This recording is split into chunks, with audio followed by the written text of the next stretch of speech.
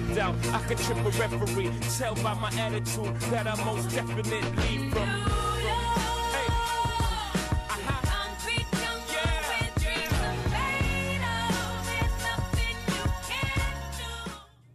Hello and welcome to This Week in Startups. I'm Jason Nazar, not Jason Calacanis. I'm guest hosting this week. Our regular host, Jason, is at the World Series of Poker. He's at the second day. We hear that he's a little short stack long, but a little bit. He was much worse off yesterday than he is today. He's climbed back a little bit. But Jason, we're wishing you well. We're all sending you good thoughts. And the rumor is that you already knocked out one of the top players in the tournament. So I think you've always done pretty well with the underdog status. So even if you're a little short stacked, I think you're going to be doing just fine. And we're all rooting for you over here. And of course, we're joined by our wonderful, smart, handsome, successful guests, J.R. Johnson from Lunch.com. J.R., thanks for joining us today. Thanks for having me, guys. So we're in for a real good show today, and I know it's a little bit of a departure from the normal Jason, but we're going to try to make this as exciting and interesting for everyone out there as possible. So just to start off, I wanted to thank our streaming partner, Ustream, a fantastic, amazing service. You all know it. Streaming live videos, watching recorded videos afterwards. They've been with us here at the show since the beginning, and really just been a fantastic partner, never any glitches, world-class service. I know the founders, they're great guys, and just very thankful for everything they've done for us. So I believe the first segment is Ask Jason. Yes, we can go right to the caller. Here we go. And we didn't even have to change the name of the segment. Nazar, Very nice. clever. Nice. So I think we've got Scott Klein. Hello.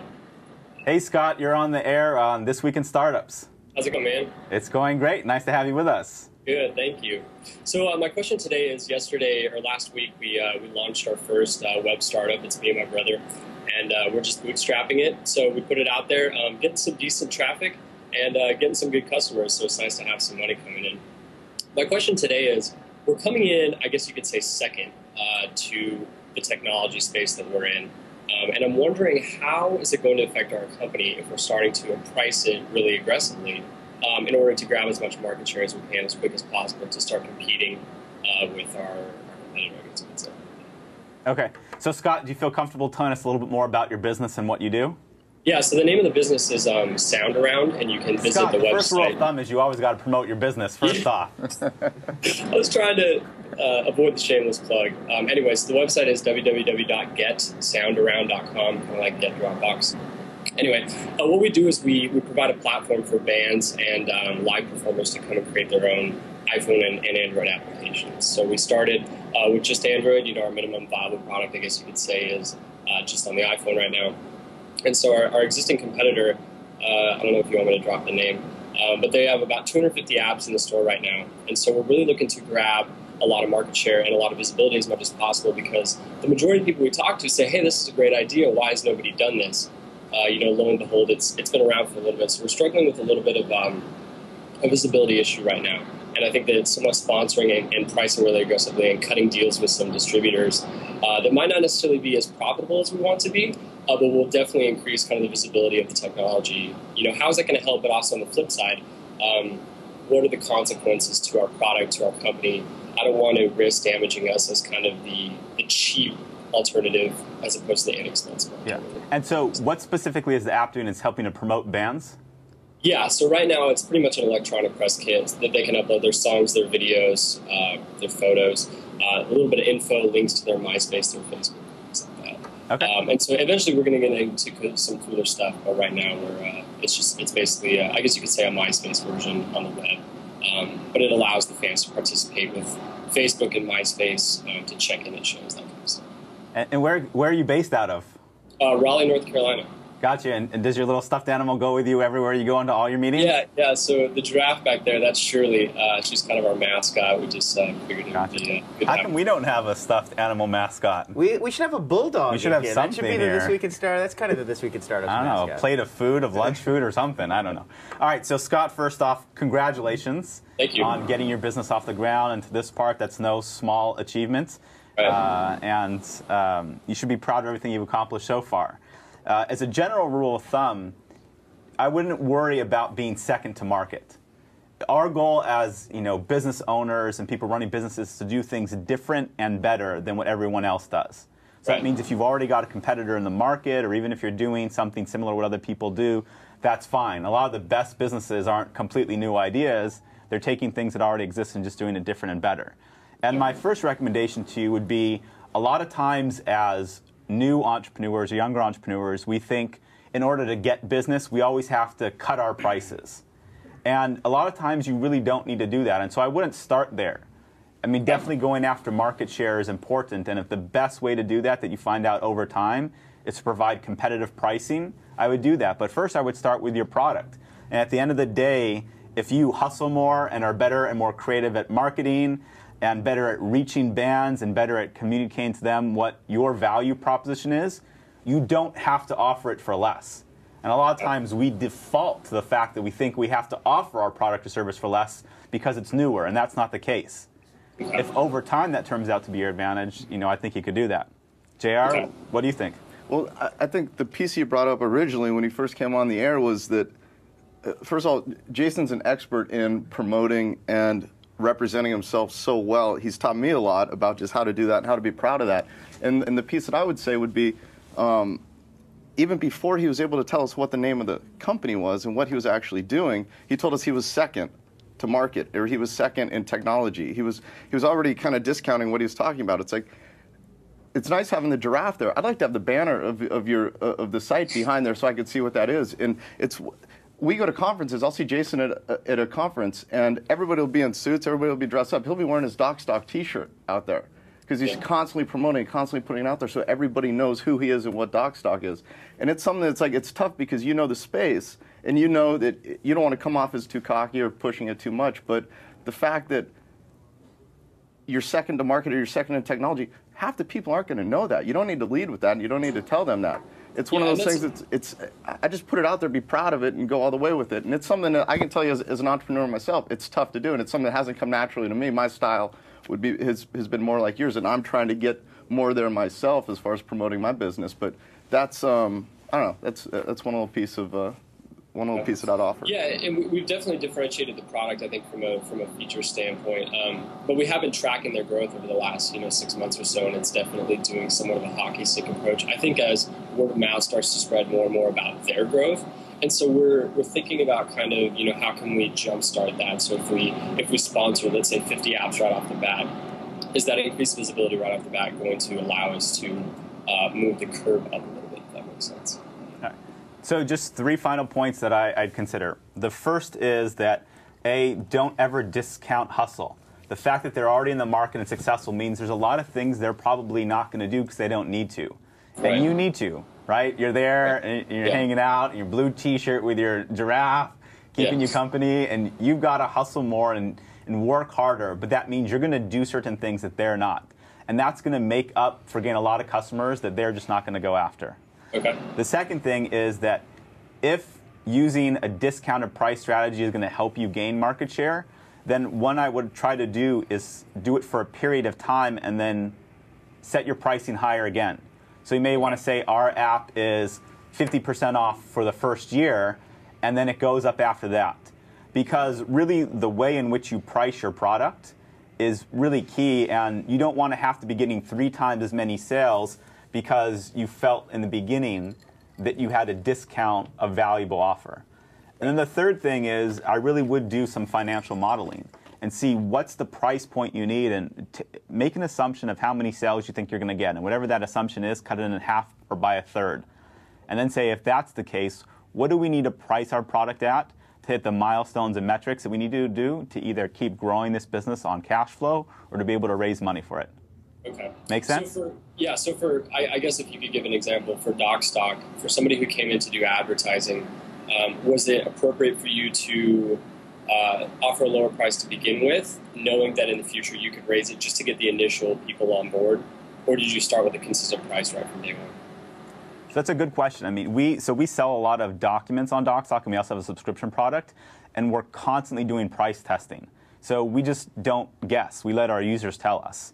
And we'll A/B test different price products. And what we've often found is when you increase your price, there's a percent drop-off of people that will buy or subscribe, 10, 20%. But we're often able to double the price of which we sell a product for, and so it more than makes up for it. And so you'll be interested to find that if you clearly communicate your value and you reach a lot of people and you offer something that's meaningful, there's a less price sensitivity than you think there might be, right? Because I'm assuming, what's the pricing of your app that you're looking at right now? Yeah, so it's software as a service. It's tiered based on usage. So our beginning plan is $14 a month. Yeah. That's just so if I'm a band and I want to get myself out there, and there's one app that I feel does a better job versus the other, I don't really care if I'm paying $14 a month or $30 or $45.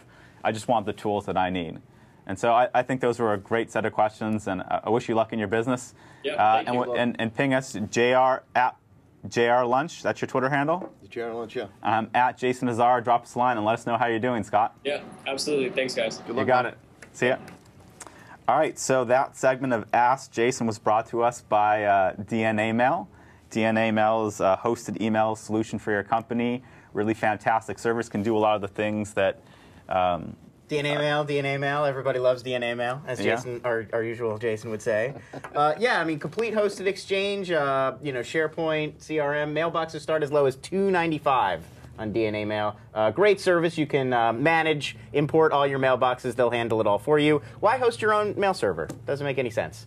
So DNA Mail offers. A convenient, easy, cost-effective solution. And one thing Jason always asks people to do that you guys can do is go onto Twitter and thank all of our sponsors, including at DNA Mail, for sponsoring the show. We couldn't do it without them. Great, and so prices start at... As low as $2.95 a month for mailboxes. And I mean, that would be, a smaller sort of personal mailbox, but they have solutions for basically as large a company as you have and as many emails as you're dealing with every day. They have a solution. Great. Well, if someone wants to try...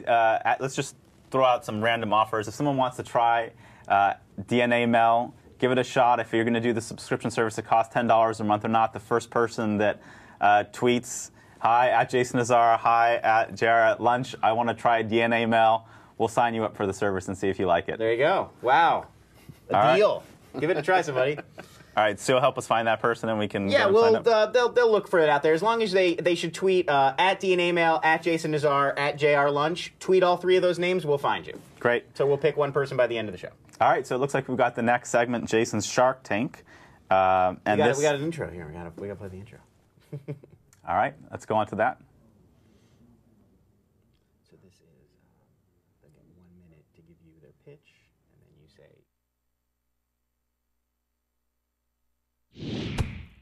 I like how Jason Calacanis' images was superimposed exactly next to the shark. I don't know who the shark is. The animal floating. Well, it's not an animal, but the fish floating around in the water, or Jason. So who do we have here with us? We have Scott McIntosh, and his company is MusikPitch. I'm going to pull it up here on the computer, and so we'll put 1 minute on the clock. So first off, Scott, before you even start, is McIntosh your real name, or is this your pen tech name? Because that's a great name. It's actually McIntosh, even though I use a PC. Oh, But I do have an iPhone. I do love the iPhone. And you brand all your shirts with your last name, Mazel Tov. That's great. That's right. Well, it matches the company. It all kind of works out. So. All right, Scott. Let's hear your pitch, and we're gonna shark it up afterwards. 1 minute on the clock, starting now. All right, MusikPitch is a web application that allows anybody to get custom music created for any type of project. So whether you're looking for an advertising jingle for your company, whether you're looking for background music for film, you can get a custom score made for your home video that you recorded of your family. You can get custom songs made as gifts. So if you want to give somebody a gift as a present. Now think about wedding songs. You can get custom wedding songs made so couples can finally dance to their song. And there's plenty of uses for custom music. If you watch TV, every commercial has a custom song on it. I noticed your video, when you open, you play Empire State of Mind. I wonder if you guys actually have a license for that song. Why not get a custom song that you can brand this week in with? We charge $39 to the contest holder to run a contest for the music, plus 10% of their prize amount. Songwriters around the world compose to try to win the contest, and then the contest holder gets the song, songwriter gets the prize. Easy. And time. Yes. Boom.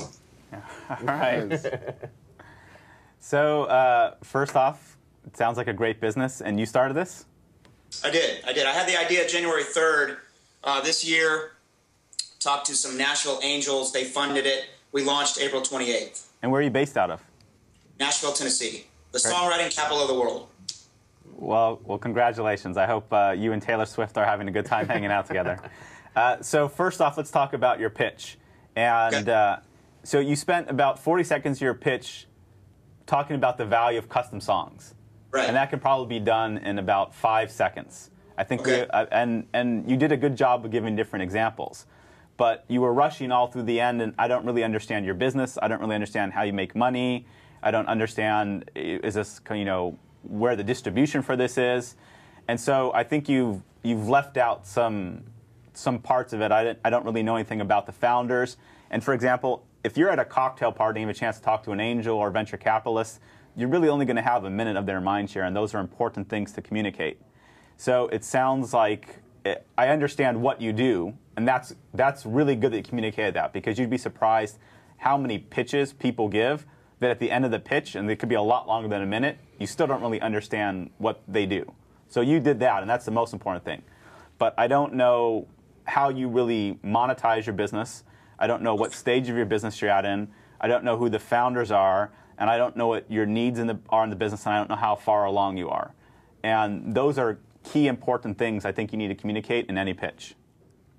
JR, any other feedback? Yeah, I thought my only feedback is kind of opposite of what you were saying, though, because he spent a lot of time laying out exactly what the need is. And I wasn't sure, as he was talking about, I wasn't sure if, I don't understand, I don't know the space that well, so let me caveat it by saying that, but do people really need a lot of custom songs? I didn't get that out of it. I didn't know if I would be willing to pay for a custom song. The first thing I was thinking was, well, how good is this song going to be, when I'd rather dance, if I'm getting married, I'd rather dance to a popular song than to a song composed by somebody who I don't know who it is, and I'm not sure if it's going to be that examples, right? I mean, if you're doing a video and you need music for the background. Right, but even he used the example here, it's like they've got the Jay-Z song leading this one off, and the question about the license, until it's at the point where Jay-Z's cracking down on you guys for not having a license to using his song. Let's not get any crazy ideas here, all right? I don't know if I don't know. I just don't know how big the market is. So that was one of the things that I wasn't sure about when he was going through it. But he did give some good examples. Yeah, and I think that's a good point. Maybe just to throw out there, the amount of dollars that's spent every year on creating custom music for film, video, personal use. Who the customer is, who's really going to be using it. Because the wedding piece, as a user, I was like, I'm not sure that's too compelling. But if I knew exactly how many people are buying all these songs for commercials, for all these different things, to really kind of put some numbers behind what the market size is, that would be a little more compelling, I think. So I'm assuming, Scott, what you do is somebody goes somewhere online and says what kind of custom music they need and fill out some requirements, and then you broker the relationship between that person and someone that can actually create the music, and then you take a percentage of it. Is that how it works? No, we just host, we allow anybody looking for custom music to run a contest. And what they do is they describe exactly what they need. If they got to upload, let's say they have a video they want to score, they can upload the video. They can describe the business for the jingle. They can upload matching MP3s that they're looking to mimic that type of music. And then they set the price they want to pay, which is basically the prize of the contest. And then any songwriter around the world can compose a song and upload it and compete in the contest. So my first question is, why a contest? Why not just say, here's the kind of music I need, here's the kind of jingle I need, here's what I'm willing to pay, and take a bid like an Elance or Guru? Because if I'm a music creator, I'm not sure I want to spend my time creating something to then compete with a lot of other people that may not even be used in the end. All right. I mean, that's the chance you take to compete. I mean, we don't charge anything for the songwriters to compete. We call it a contest because, I mean, that's basically what it is. It's a contest to see who can write the best song for this project. And the winner is selected by the contest holder. He gets a license to use that song, and the songwriter gets that full prize amount. We don't take any ownership of the music. We just host the contest. So one of the things I recommend is, think about how you might want to emulate the eBay model, right? eBay has a system where you can have an auction where multiple people can bid up, so that ultimately you get the best price, the most efficient price for the market for the buyer and seller.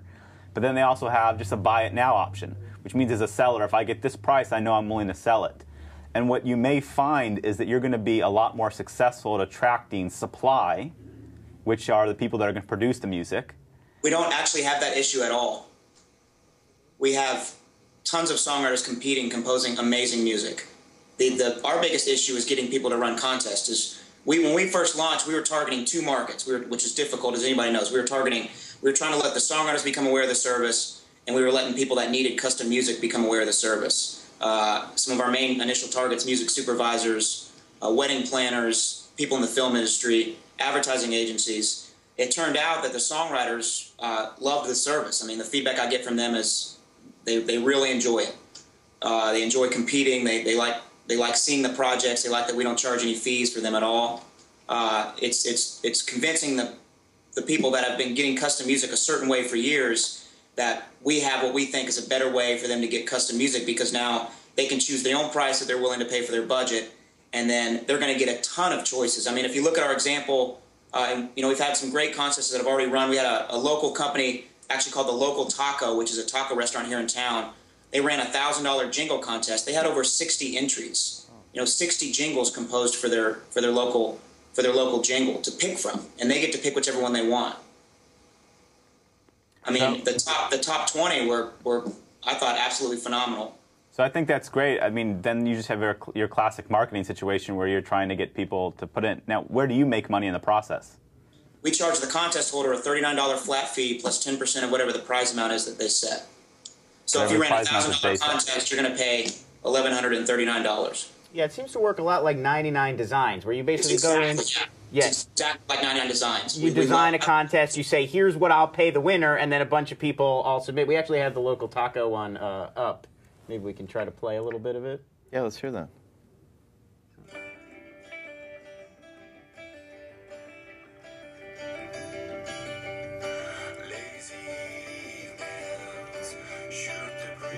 It's time to go.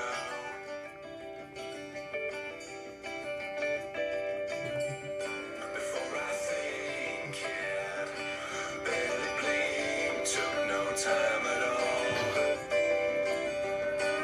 to get down the local taco.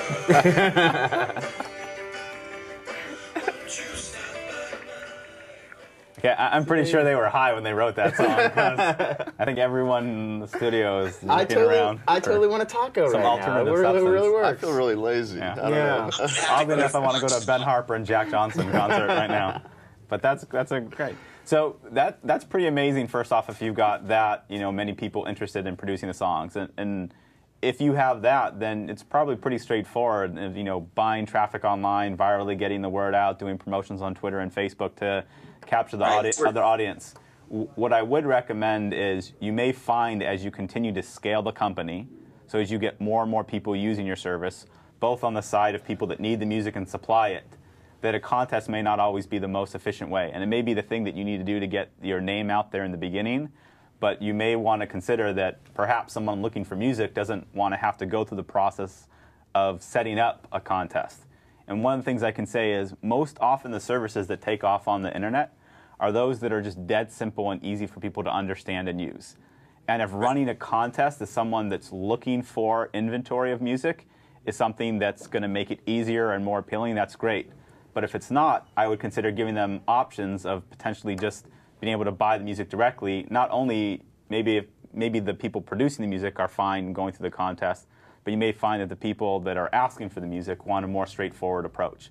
And you'll find that out. I don't know what the answer is, but I think that through. I'd lead with that Local Taco or the Lazy Taco example too when you pitch the thing, because that's great. If you put $1,000 out there, you get 60 songs, you get it right there. It's and then I understand who the audience is as well. It's if it's a local business and wants a jingle, it's okay, that makes sense. And I can have 60 songs to choose from. It's I get it there. Yeah, my feedback is as a content creator, somebody we're making tons of videos, we're putting out there, that to me seems like the most compelling use case for this. More so than, I'm sure people want custom songs for special occasions, weddings and bar mitzvahs and whatever, but I can totally see the need for I'm making a vlog or I'm making a web video, and not everybody wants to. If you use a Jay-Z song or something, you can get pulled. You don't get your AdSense revenue from YouTube. If you have a custom song and it doesn't even have to be that expensive. I saw a contest in here for $50 or something. That would be fantastic. To just be able to have somebody write a really cool little song, play in the background, and you don't have to worry about copyright or any of those other issues. That's a brilliant use case for this, I think. I think the new technology makes it so much easier, these days for people to cut up those scores. You know, Logic Studio with the Max, and you can almost compose a whole score right now on your iPhone with an application. So one last point, Scott, before we break. First off, I think this is a great business, especially in this environment, because what you've done is built a business that can scale based upon revenue. It doesn't seem like you need to raise a lot of money up front. Each new user that you get is providing you revenue. And this is really a model that I think more entrepreneurs should be following for businesses online, where you're out the bat providing value and charging for that value provide. What I would think through is it's going to be difficult for you to build your business with lots of onesies, one-off, right? So it's very hard to find that first customer, and to say that you're going to get 1,000, 10,000, 100,000. I mean, think how this gets to be a big business. Let's say you want to do $5 million, in revenue, and you're charging people $40. You're talking about tens of thousands of users you need to get. So really what you want to be able to do is say, when you want to target those folks that are going to use the service multiple times, right? And these are maybe independent filmmakers. They're people that are producing videos online. They're people that work in any number of entertainment. And probably what you want to do is offer some kind of tiered pricing. You both want to target them in your marketing strategy and offer tiered pricing, where maybe more of it's around the commission, or it's easier to get in, because what you're really going to want to do is find someone that's going to want to get multiple songs done, because it's going to be a long, hard road to get lots of individual persons, and it's going to be hard to build a big business based upon 1 million people giving you $39 and taking 10% of that. So I would focus on that, but I think you're off to a great start, so congratulations, and you made it through this round of the Shark Tank. All right, thank you so much. And I still think this weekend needs a custom song, so I recommend MusikPitch. More than one. We may give it a try. We need about 15 to 18 custom songs, actually. Sounds good to me. Sounds good to me. So one thing we should throw to the chat room, which we like to do here, is everybody rate what you thought of the pitch and the idea. So P and then 1 to 10, and then I and 1 to 10. What do you think of the concept, the site, MusikPitch, and then what you think of the actual pitch that we heard from Scott? So go ahead and throw that in the chat room, and we'll read the results. I think our first Scott can learn a lot from our second Scott. Right? If our first Scott was a little low on the self-promotion side, the second Scott's like, hey, let's cut a deal right now. I'm ready to go. I'm going to give you guys a break in your song right now. I'm calling Jay-Z and making sure that he sues you so I can give you your song. So thanks for counterbalancing the self-promotion side. We appreciate it. All right, and so along with a little bit of good, healthy promotion, we wanted to thank our next sponsor, WebSpy. WebSpy is a fantastic service where you can check and see what the people in your company are checking online, if they're on Facebook, if they're on Twitter, if they're doing something a little bit more nefarious or unwelcome than even that. You can monitor all kinds of server activity, good and bad. You can monitor all kinds of activity. I think it's personally really helpful. I think I'm going to do it just to make sure that the folks in my office aren't, on lunch.com too much during the day. Whoa. Because let's face it, I mean, lunch.com is taking up a lot of the time at DocStock right now, and they're just building communities, and it's a great thing to do in their off time. But when you're working, I mean, come on, JR. I spent a lot of time on DocStock yesterday, too. I appreciate that. Yeah. Maybe we'll have I didn't click on any ads, though, for you. We'll have a cap and trade system. Every hour someone spends on lunch.com, you get 5 minutes on DocStock. I like it. I think it sounds fair. All right, so I think now we're going actually to the official interview section. Let's do the interview, yeah. All right.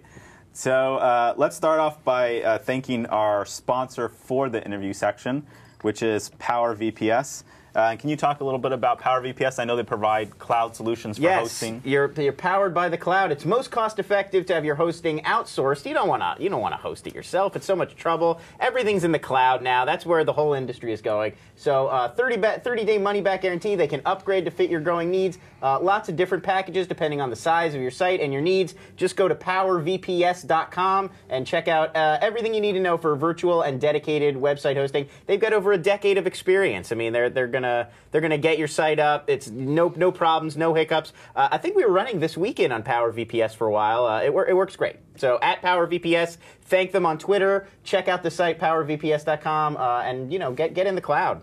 We got a whole show this week in cloud computing. You're quite the pitch person, Lon. I think you've got a future career in this. Good. I do what I can. I could kind of picture you in 1950, like after the variety show comes on, talking about soap and detergent. My Lucky Strikes are the best brand out there. No, I got a kind of a Billy Mays thing going on, working on. Yeah, it's working. I like it. Orange Glow. Check it out. Yeah. In the studio with us today, we have a good friend of mine, J.R. Johnson. J.R. is a multiple-time entrepreneur. The last business that he started and sold was Virtual Tourist. We'll talk about that. And his most recent business is lunch.com, which is an amazing site that brings people together to build communities and to gather on topics, user-generated content. Really one of the foremost, I think, experts on user-generated content, having now started their second business around that. And really just a very talented, smart, successful entrepreneur. Started off, as an attorney, went through law school, and then, speaking from experience, having done that, made a switch that's pretty difficult, actually leaving a law practice and doing something entrepreneurial. So just really excited to have you here today and hear more about your story. It wasn't that difficult for me. I tell everybody I was a terrible lawyer. So it was an easy transition for me, but thank you. You got it. So JR, thanks for being here with us. Yeah. All right. So to start off, let's just, go through a little bit of background and give some context, to your story. You're in LA, you're a Southern California native, right? Yep.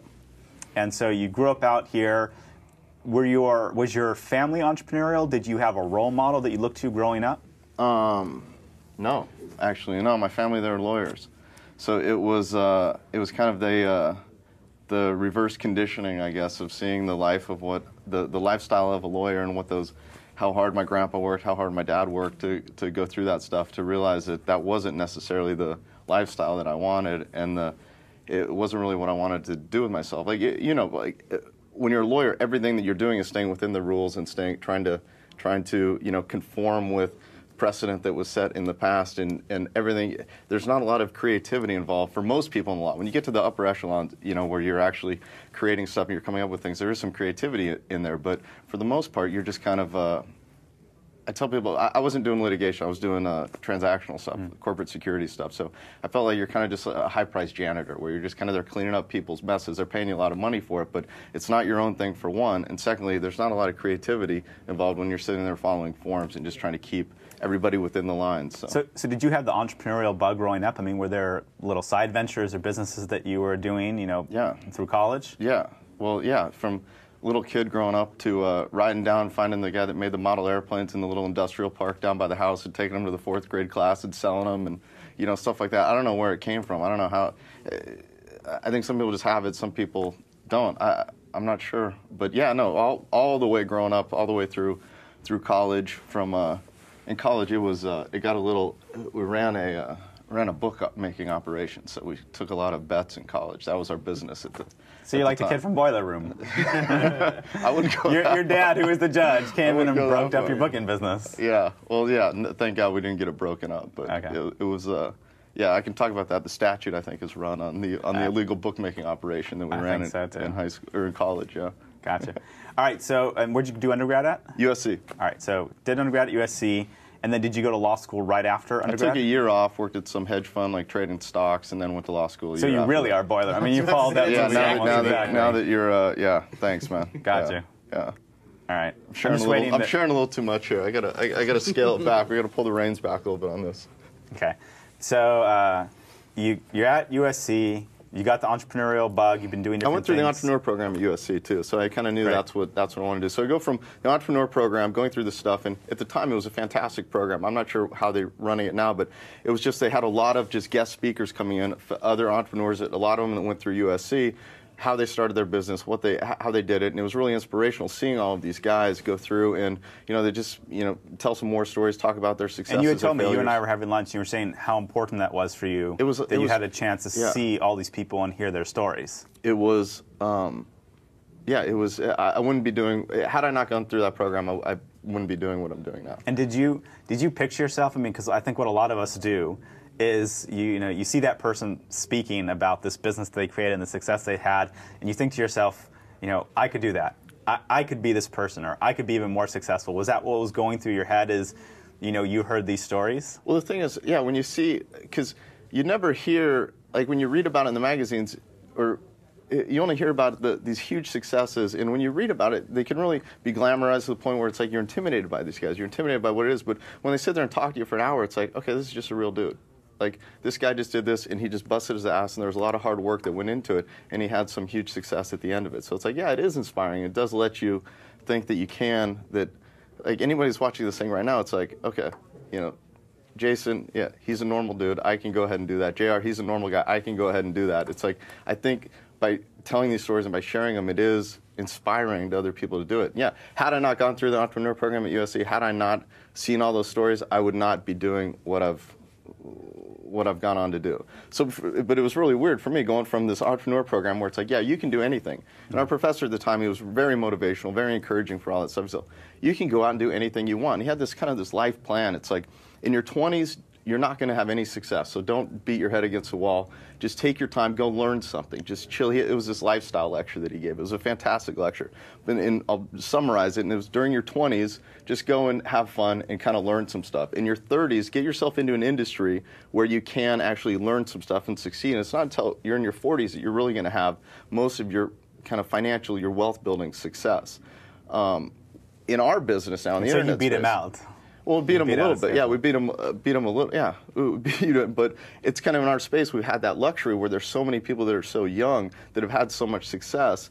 It's almost, it feels like that's the norm. But I think it's because the internet space has been so new and it's given people opportunities to have a lot of success early on. And as internet businesses mature, I think it's going to be more and more difficult for people to have those early successes because they're just, it's, you know, the land grab, a lot of those, you know, the YouTube is, you know, there's not going to be another YouTube, or maybe, but there's not going to be another YouTube in the next 5 years where guys were able to start it and get it up and running in 18 months and sell it for, you know, almost $2 billion.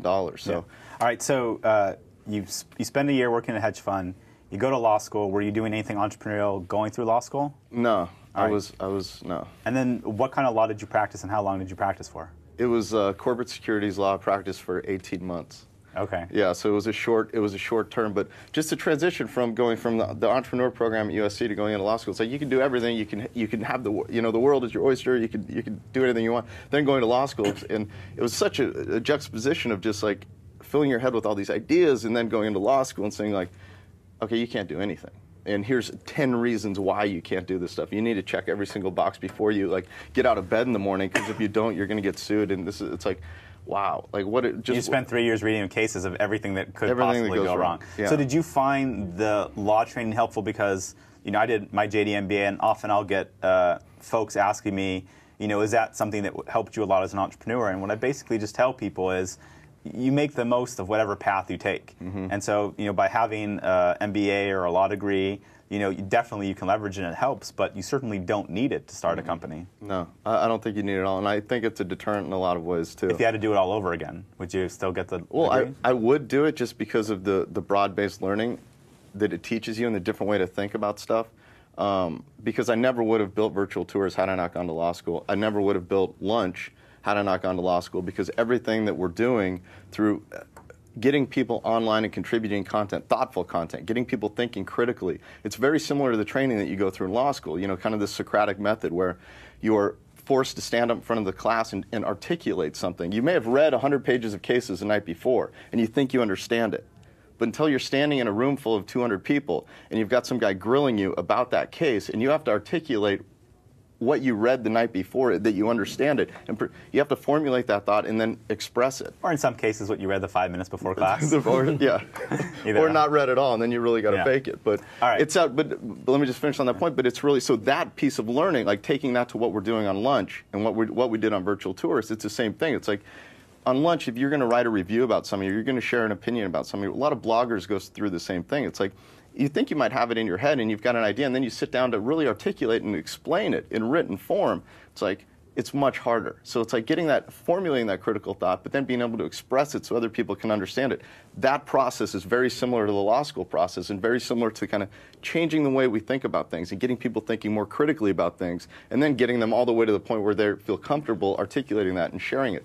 That's kind of a big progression, and that's where when we see a lot of people coming online and contributing content, you know, whether it's in their blogs or whether it's across review sites like Lunch, it's that you get a lot of feedback from people saying how rewarding that is, because you're really growing and developing as a person, because you're able to express yourself and think about things and share them, and then get feedback from other people that found it interesting. It's like, that's cool. And so had I probably wouldn't have come up with these ideas or this business had I not gone to law school. So law school was valuable for that. It was not valuable necessarily for all the other entrepreneurial type training that is necessary. You know what it takes, and I don't think most lawyers, you're taught that in law school, how to succeed as an entrepreneur. We got Lon here chomping at the bit to join law school. He's excited for let's torts sign and me up. contracts. No, actually, I'm Jewish, so my mom, growing up, it was like brain surgeon or lawyer. Those are your two career options. That's pretty much it. My family's like, a doctor or a lawyer. Yeah, right. It's like wow, that was helpful. All the bevy of options open to you.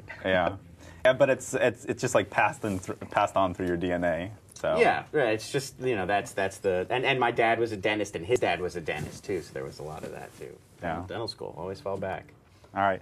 So you spent 18 months. You're practicing law. You're doing transactional law. You're writing contracts. Where does the idea and impetus for Virtual Tourist come from? And can you talk a little bit about what Virtual Tourist did? Virtual Tourist, it was a travel review site, basically. By the way, you're getting a call right now. Should I see who this is? Oh boy. Oh wow. Somebody in a sombrero. So, that's me. That's me in the sombrero. Oh, that's you in the sombrero. Yeah. Oh wow. A girl called you. Who did? A female. We'll hide that.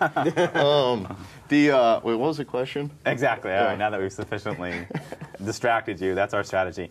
Yeah. So what was the impetus to starting Virtual Tourist? Okay. How did you make that transition? And then talk a little bit about what Virtual Tourist did and what it was all about.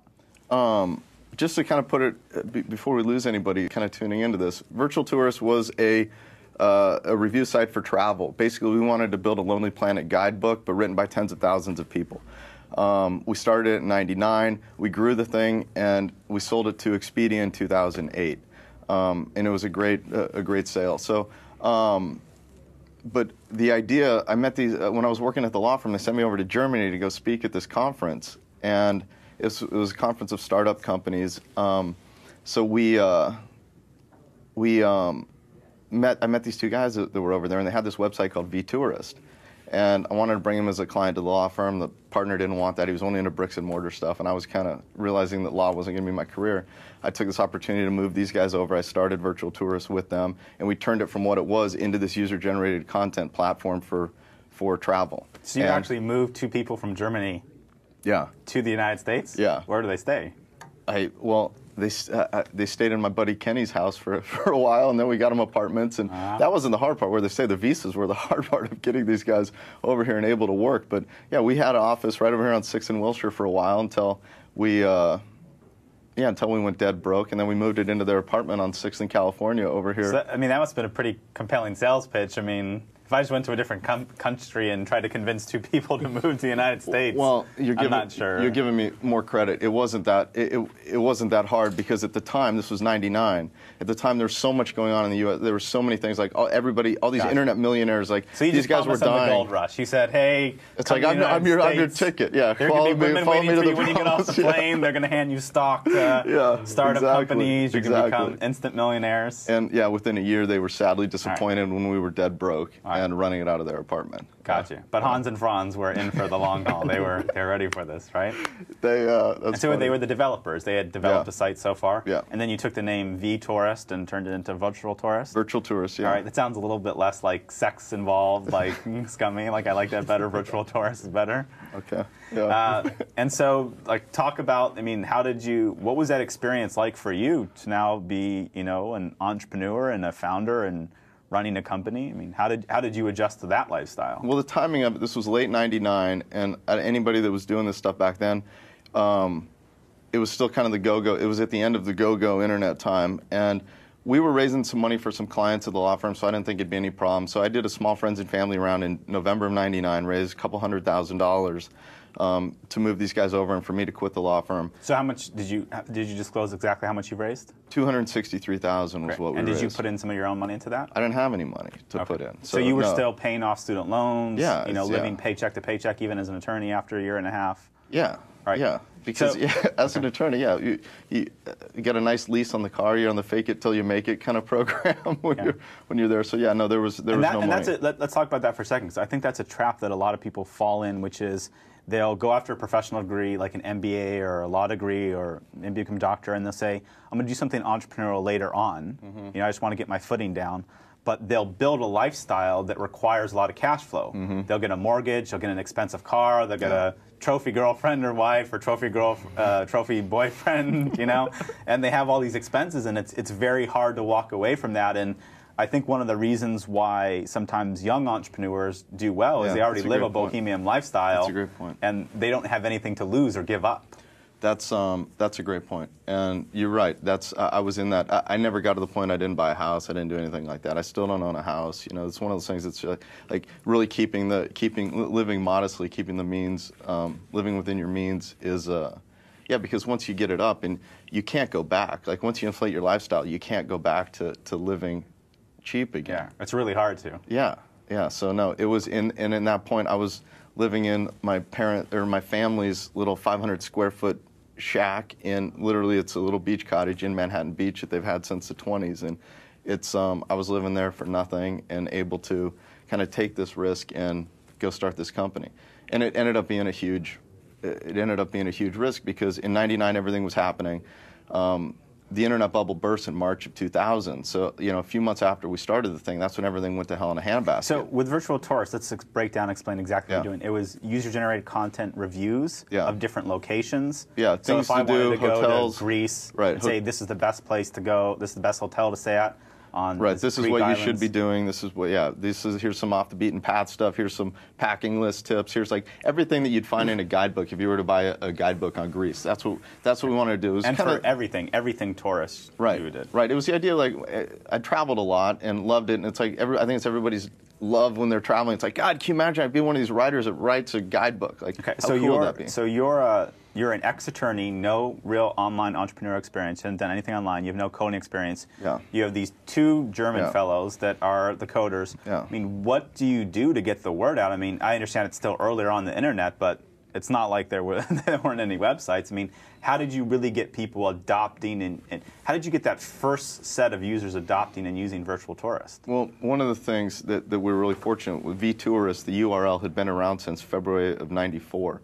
So this was an extremely old URL. And back then, Google was giving huge priority to the length that a URL was around. So as soon as we started putting some content up on there, it was getting indexed pretty well, and people were able to find it. So we were fortunate enough to have that. It was my two German partners. They bought this URL from some guy that worked at the University of Buffalo that set this up as a server list back in '94 where you could click. There was a map where you could click on it to see all the servers around the world. So this is like an old school So part of site. the part of the way is your value was in the deal. I mean, you got a good deal up front. Right.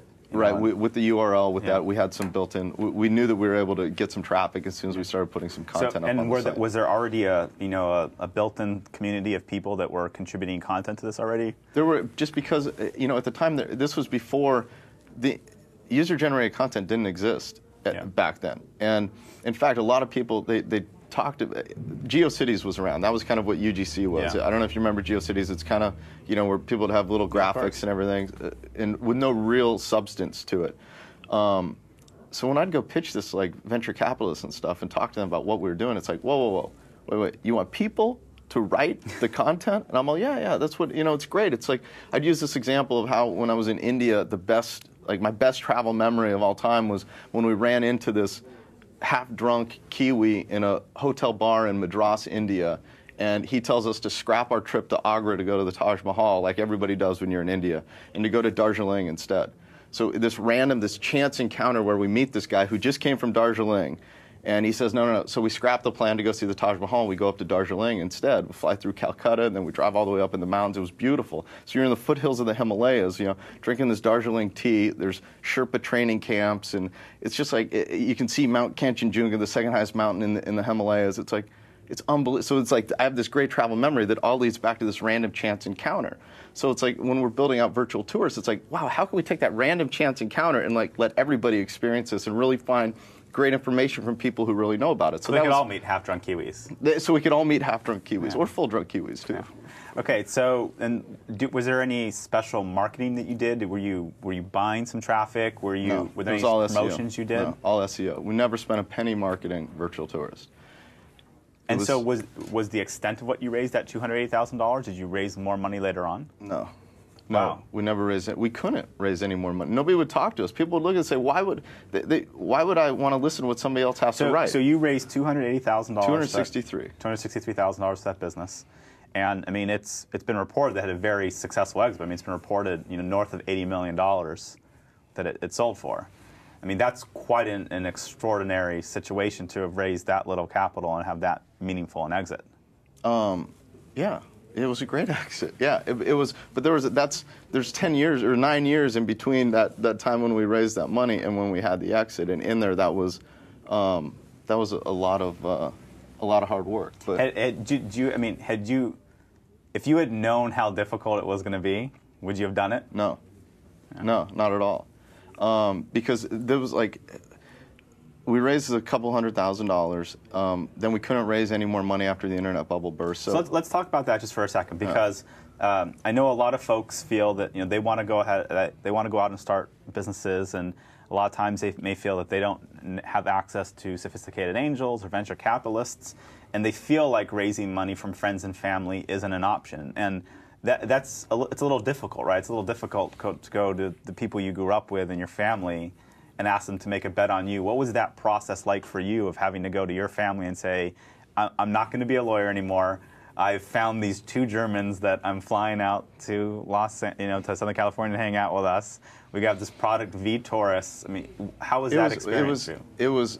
It was much easier back then than it would be now. This was like '99 when everybody that put money into an internet deal at that time was making millions of dollars. So it wasn't that hard. I'd like to give myself more credit and say it was really difficult, but it wasn't that hard. What was hard was when everything went south. And then I've got the friends and family that are all in it, and you feel all this responsibility, not only to the people that I had leave the law firm and leave the investment bank to come over and build out this team of people to, go build this site that we had to fire and tell them to go back to their jobs. But then we've got, these people that put money into our business that believed in us too. That was really tough. So $250,000 is not a lot of capital. I mean, did you start making money in the business pretty quickly? How did you all support yourself? Unemployment. Wow. Yeah, we're on unemployment. Like I said, we're running out of the apartment. My mom would bring down bagel dogs she'd do a Costco run once a week and drop off a bunch of stag chili and bagel dogs in the apartment. And yeah, that's what we lived off of for a while through 2000, kind of into 2001 as the business started growing and as we started figuring out how we could actually make money at this. Why did you stick through it? I mean, you're a young guy in Southern California. You've got a law degree. I'm sure you've got a lot of people whispering in your ear, "Hey, leave this thing alone. Just go back to practicing law. Make a good living. Have your weekends to yourself. Go surfing. Go out and hang out with some girls." Like, what gave you the motivation and desire to stick it through for that year and a half? It was more than a year and a half, but it was. I don't know, it's like stubbornness, there's you got that fight in you or something, like you don't want to just to quit and fail at something. It's like you just don't, I don't know. There are a couple times I took some interviews at some law firms. I was going to go do some it came really close to going back and doing it just because when you're dead broke, I did 2 sessions of unemployment where we're sitting there, trying to get some cash to come in. I ran up my American Express bill and stiffed them like $25,000 one month. My last thing before I bought, we knew I was dead broke, and so I go down on Lincoln. There's that water sports shop, and I go down and I buy myself a kite surfing whole setup. Spent $2,000. It was the last thing, and then American Express cut me off like that afternoon. And I'm going to buy this kite surfing kit because I want to have something to do while we're going through this lean time while I'm trying to figure out what I'm doing. That thing sat in my garage forever. I never used it because I was so depressed at this kite surfing kit that I was going to go out and have fun and keep myself entertained while I was dead broke. It represented how depressing it was. And it was a really rough time when we were going through that because you have this business, big hopes, it's failing, it's not working, you have no cash, and you're just scrapping for anything and everything. So did your resolve surprise yourself? Were you surprised at how much determination and resolve you had? Because I don't know if you had faced something like that before. Yeah, it was. And it was, the guys that stuck with it while we were doing this and building this out too, they made a ton of sacrifices as well. And it was, Yeah, it was surprising. Yeah, because you don't know you have that in you really until you go through it. So that's great. Yeah. And so, talk to me about when did things start to turn around, and you start, you have a little bit of wind at your back, and things start going well. It was the nice part was people kept coming to the site and contributing content, and the traffic continued to grow. So it was working. We saw that we had little signs that it was working, that people really liked the site and really liked what we were doing.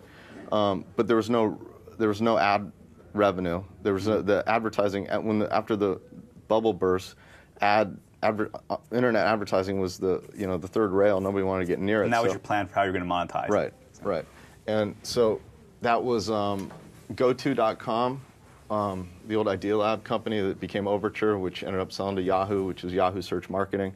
They had their paid link system, so we finally convinced them to allow us to put their paid links into our content, which at the time nobody was doing. And it took me probably 9 months to allow them to do this, for them to allow us to do this. And that was a big turning point for us, because now we actually had some paid links that we could put in the site that we could start making money with. So early on, I think one of the biggest traps for entrepreneurs when they first start out is the things you don't know that you don't know, right? I mean, there's things you're prepared for. Maybe you get mistakes, but what were the things that you had no idea of going in that were kind of the biggest challenges and pitfalls for you and hardest early on? Well, all of them, because I knew nothing about the internet business. I knew nothing about travel. Travel's a very complex and complicated business with all the different suppliers and these GDSs and all these things. Like, I knew nothing. So it was those. I always tell people now, it's like, hey, if you want to start a business, go get a job in the industry that you want to be in and learn everything you can about it. Somebody's going to pay you to learn about the industry that then you can go start your business. I didn't do it that way, and it was... Is that how you end up in mail stripping? Yes, the right track on Saturdays. That was how I got down there, yeah. I was just curious. You start at the low level, and then you work your way. You become a featured dancer later. That's true. Yeah, but that was probably the biggest mistake that I made early on, was jumping into this. Like you said, would I have done it all again? Probably not. Like, if I knew how tough it was going to be through there. So really, it wasn't a mistake. It was just your particular set of challenges. Yeah, well, it was my ignorance that, and the hubris thinking that you can figure this stuff out and you can do it, and everybody else is doing it, and I'm a smart guy. So, I mean, where did the business eventually grow to? I mean, by the time you sold the company, what were you doing in for traffic or revenue? We started another little company along the way in 2004 called One Time, which was a booking comparison site. And it was all integrated within Virtual Tours. So Virtual Tours was all the content. We had One Time, which was the kind of more the e-commerce play on it. But we got it up to, when we sold it, we were doing about 18 million in revenue, and about 8 million of that was EBITDA. So we built this thing from nothing into a really profitable business. Yeah. Gotcha. And so 9 years, I mean, that's really on the longer side of, sticking with a company until it sells. I mean, most internet companies, most internet companies burn out probably in the first year. And then if they make it beyond that, typically have a life cycle of maybe, 2 to 6 years before there's some kind of liquidity event, whether it's sold, goes public, is taken over by another company, maybe just goes under at that point. 9 years is a long time to run that business. Well, if we go all the way back, we started making money. As soon as we put those go-to ads on the page, we started making money. So we were able to grow this. We just grew this every year. The traffic continued to grow, hired more people. We grew this. I tell people we grew it like a small family business. How many folks were in the company by the time you sold it? We had 50. It's a good size. Yeah. And so, I mean, if growing at that pace, had you thought about raising additional capital? We didn't need it. We needed it when we were dead broke. But once we got through that point where we started making money and started growing, we didn't need it. We didn't need any cash. And I'm sure you were approached by lots of people to say they wanted to give you money and invest. And why did you always turn down those options? I mean, well, it's interesting. It's kind of what you were talking about before. When somebody starts a business, if you get your lifestyle up too high, and then you can't scale it back. Like, we were fortunate enough that our business lifestyle, it was so dirt cheap. Like, we were living on nothing. So it's like, as soon as we started making a little money, it was great. It was something that we didn't have before. And when we were able to start paying ourselves some salaries, like, wow, that's really cool. So it was, it allowed us just to grow incrementally that most people aren't able to do, because most of the companies go out, they raise some angel money, they're going to spend that money knowing that they need to have another round, in 9 months or 12 months or whatever the case may be, and that round's going to last them for this long. So the way most internet business gets started now, they don't have that luxury of lasting and making it work for 9 years. And it was only because of our very strange beginning that we were able to kind of last it out and wait that long before we had an exit. And so one of the things I typically find is that I often like to compare startups to some startup founders to superheroes. And we're doing this event on Wednesday called Startup Entrepreneurial Superheroes here in Los Angeles. It's going to be at the Milken Institute in Santa Monica. There'll be about 300 people there. If you're local, come on out. You can see the details at jasonnazar.com. And I often find in spending a lot of time with other CEOs and founders of tech companies that it's almost like they've got a special power, right? And so, what would you say were the things that what are the things that you're just best at? That you do better than all your other skills, but also better than other people that you relied on to grow that business. I don't know. I guess it's kind of that stubbornness. It's that stubbornness and just not wanting to. My business, it was just not wanting to give up and not wanting to move on to something else. But it sounds like deal making was a skill you had that was pretty inherent. I mean, you're able to find these folks in Germany and convince them to come over here. Yeah. You said you spent 9 months getting the deal done for GoTo. I mean, was that one of the things that helped you? Yeah, but that's just kind of I guess so. I guess so. So you were persistent. Yeah, I guess so. Okay, and so what were some of the other things that happened along the way? I know you and I had talked that when you sold, that wasn't the first offer you got. I'm assuming you got a couple different offers along the way. Mm-hmm. Yeah, we almost sold the company. I think you're referring to. We almost sold the company in 2005, and we were approached. We were always approached along the way because we were doing a lot of traffic, and we had a lot of great content. So people saw that, and they knew that there was some money to be made in the travel space if you've got good content. So we were approached along the way quite a bit, and yeah, we almost sold it in 2005. It was internet brands that made an offer, right? Yep.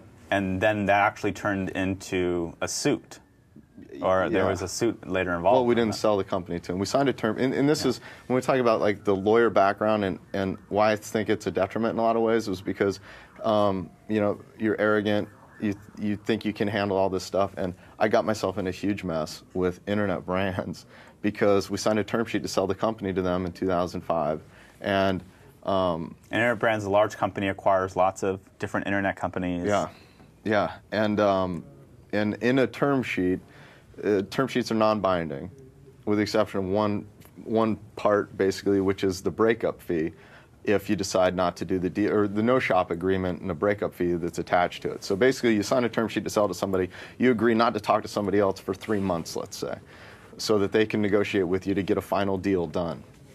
And if you end up selling it to somebody else, then you have to pay them a certain breakup fee.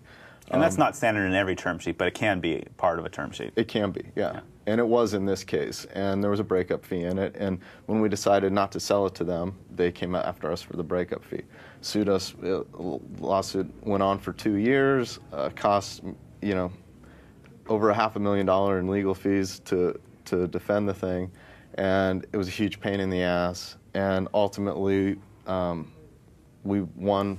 We won 100%. There was completely in our favor, but it was just a big pain in the ass. And it was all because I got myself into that problem because I didn't have a lawyer when I negotiated that term sheet. And there was one little piece in there that shouldn't have been in there that I kind of missed that gave them the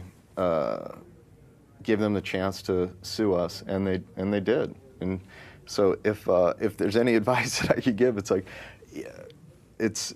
get a good lawyer and get somebody to be on your side that's going to help you out, because I didn't have one at that point. I really got myself in a lot of trouble. So going through virtual tours, any other major lessons you learned that, if a young entrepreneur came to you and said, "Hey, I'm thinking of starting this business," what were the big lessons you've learned so far?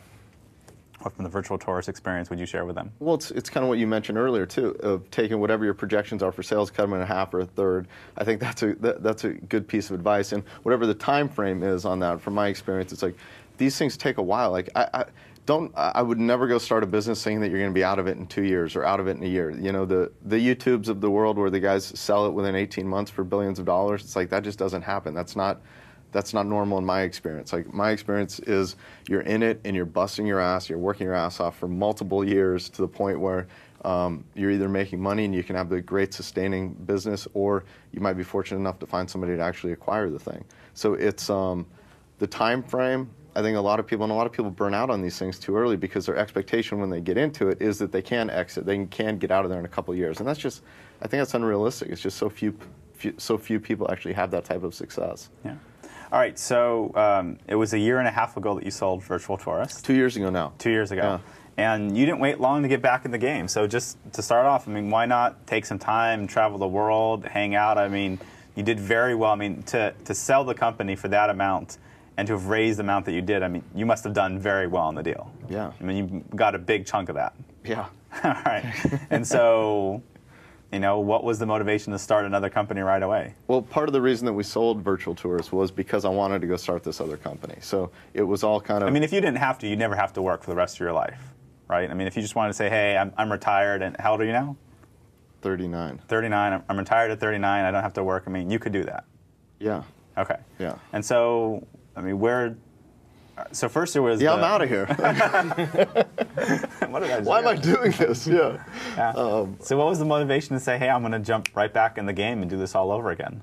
Well, part of it, this was an idea, this was a concept, that lunch is a concept that we've had for a while. We used to call it Infomunity. I owned the URL Infomunity back in like 2001. And lunch has nothing to do with, you know, food or nothing to do anything. with food. It's this idea of Infomunity was this idea of these information-based communities where people could create basically what we did with Virtual Tourist, but create it for anything and everything. So if you're into baby strollers, or you're into vegan food, or you're into this, you can create a really rich community where people are thinking critically about the content that they're contributing. Because I saw how valuable it was and how great it was on Virtual Tourist of all these people coming together, sharing all of this great content, and how it changed so many people's lives for the better. So it's really a community of people sharing their interests, advice, feedback on virtually any topic. Any topic, yeah, any topic. And we allow the people to form communities where they can then take these topics that relate to whatever their passion is, put them together in a community, and really dig deeper into this.